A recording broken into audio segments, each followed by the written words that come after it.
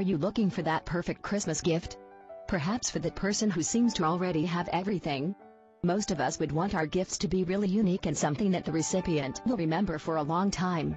So with all these in mind, I think it is safe. When trying to decide which type of beading kit to give as a gift, you will first have to look at the character of the person you have in mind. Are you giving the kit to a young kid or maybe to a more grown-up person? The styles, tools, and complexity of the kit would depend on the ability of the person. The beads that come with the kit will also have to suit the taste of the person or the recipient.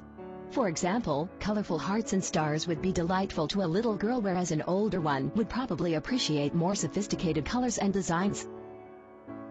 Most kits could come with a bowl that has dividers for the different styles of beads. Maybe beads numbering 1,000 or so would be enough to get our started. Don't forget to include at least 40 meters of string.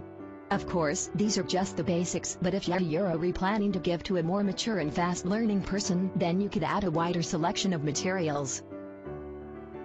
Here are some things that most beading kits come with: pairs of earring wires and hoops, jump rings, eye pins, hairpins, clasps, fishhook, toggle, parrot, S-hook, etc.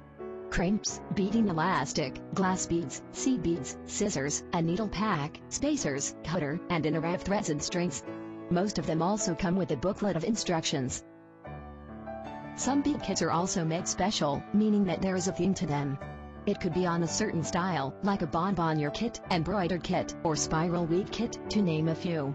Or it could even be a specialty on a type of jewelry such as a bracelet kit or an earring kit. Whatever type of beading kit you may choose to give your friend or family member, it won't fail to make for a special Christmas present. They will know that this is something that really made you think about them. Who knows, it might even be a start of a very fruitful hobby or business for them, and they would have you to thank for it.